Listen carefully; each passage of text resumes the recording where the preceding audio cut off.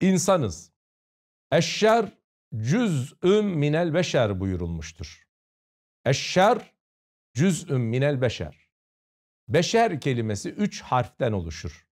Ba, şin ve ra. Ba'yı attığınız zaman geriye şer kalır. Onun için şer, insan kelimesinin bir cüzüdür. Bizim aslımız adem. Adem de bütün çirkinliklerin, zevalin, noksanlığın ve kötülüklerin menşei ve mayası olduğu için insanın kendini noksanlıktan külliyen azat etmesi mümkün değildir. Mayamız bu, aslımız bu. Öyleyse aslımız değişmeyeceğine göre Allah'ın her ne kadar bize geçici olarak varlık bahşetmiş olsa da, ilim bahşetmiş olsa da onlar bugünlük bizde vardır. Onlar bizim için emanettir.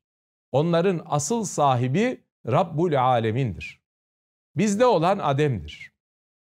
Adem ise bütün çirkinliklerin menbaı, menşei, kaynağıdır. Öyleyse ne kadar derine inersek inelim, İçimizi, vasıflarımızı, özümüzü ne kadar kazarsak kazalım, Adem'den kurtulamayız, noksanlıktan kurtulamayız, fani olmaktan kendimizi azat edemeyiz. Onun için el-insanu murakkebun minel hata'i ve nisyan buyurulmuştur. El-insanu insan kim olursa olsun murakkebun minel hata'i ve nisyan. İki özellik onun için vazgeçilmezdir.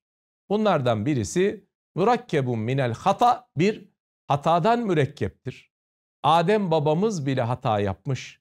Sonra Allah'ın huzurundan bu aleme inmiş. Ve nisyan, insan unutkanlıkla da müpteladır. Hem hata eder hem de unutur. Neleri unutmadık ki?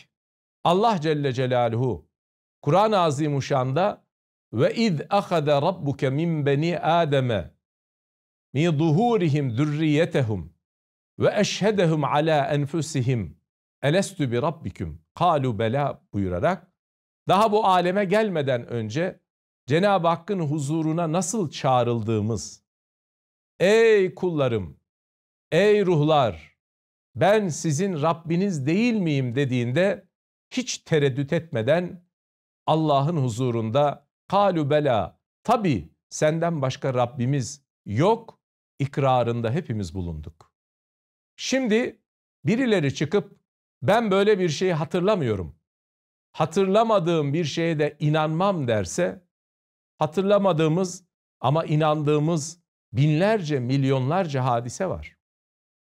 Hiç kimse anne karnındaki tavırlarını, davranışlarını, yaşadıklarını, görüp görmediklerini hatırlamıyor.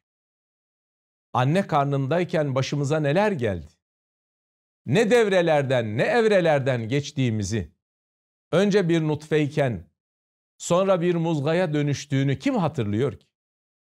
Anne kucağına konulduğumuz ilk günden, sonraki aşamalarda, ta ki 4-5 yaşına geldiğimiz zamana kadar yaşadıklarımızı kim hatırlıyor ki?